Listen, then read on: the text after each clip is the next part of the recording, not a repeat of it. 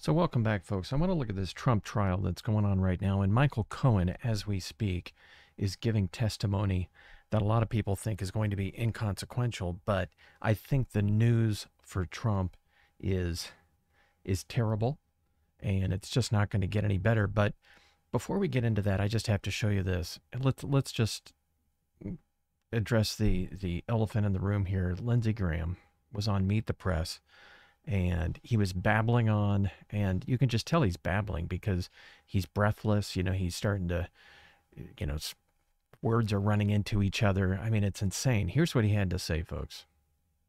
About fighting an enemy who wants to kill you and your family.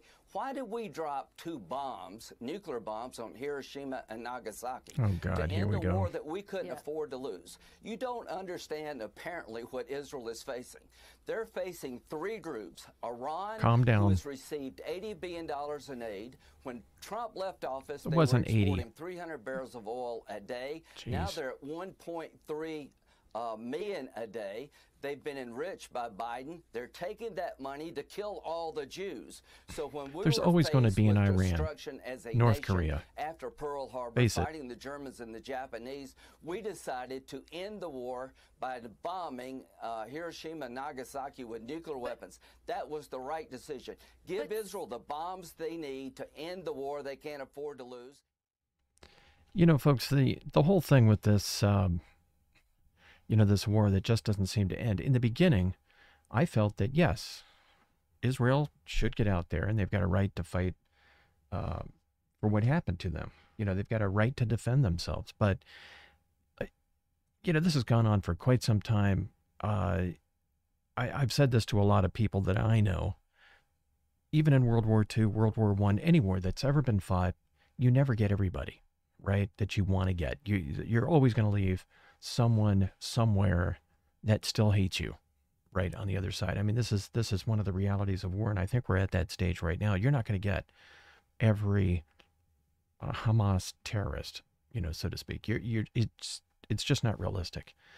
And I'm beginning to think now that this war that they're fighting is a cover for their own inefficiencies.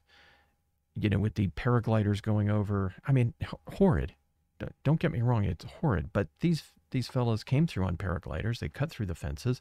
I mean, where again was the intel on this? And has there been any discussion of? I mean, they had severe problems that sort of, I think, could have been avoided.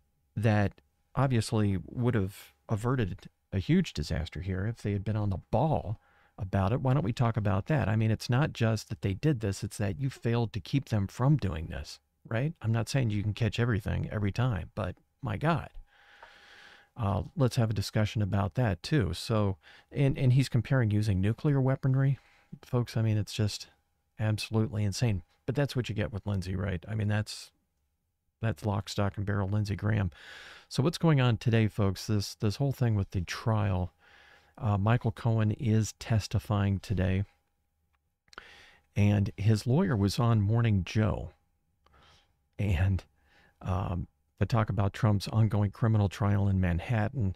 His name is Lanny Davis, and he's saying that he's going to allege, Michael Cohen is, that he was ordered by Trump to provide Stormy Daniels with the hush money payments.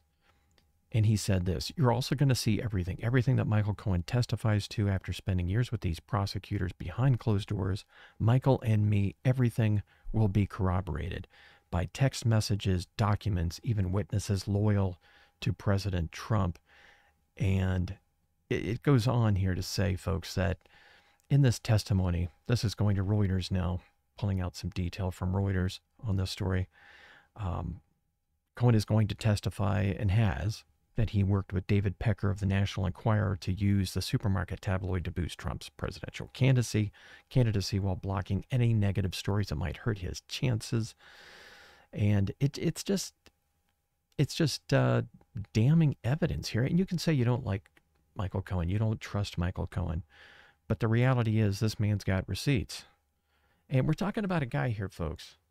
We're talking about a guy, Trump, who can't even admit that he had a full-on affair with Stormy Daniels.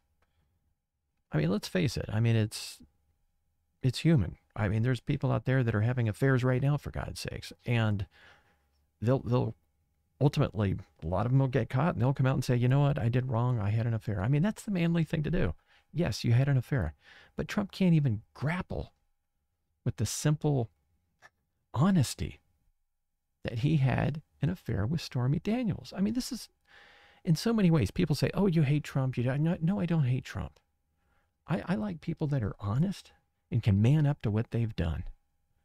And that's, God, over and over again, that's the problem that I've got with Trump. He just can't accept any accountability here, folks. He just can't even accept any accountability. And this is a guy, Michael Cohen, who's 57 years old, who's worked for Trump for 10 years. He knows where all the caskets have been stored. And like I said, he's got receipts. So this is this is not good news for Donald Trump here, folks. And at the end of this, I don't know if he's going to sit in prison. I'm not saying that's the right thing that should happen here. A lot of people think that it is. I certainly think that there needs to be accountability. Now, what shape that takes, I have no idea. You know, let's let the court decide, folks. But the man can't even own up to having an affair. What kind of a man is he, folks? Always on the run from the truth. Always on the run. We're going to watch this as it unfolds, folks.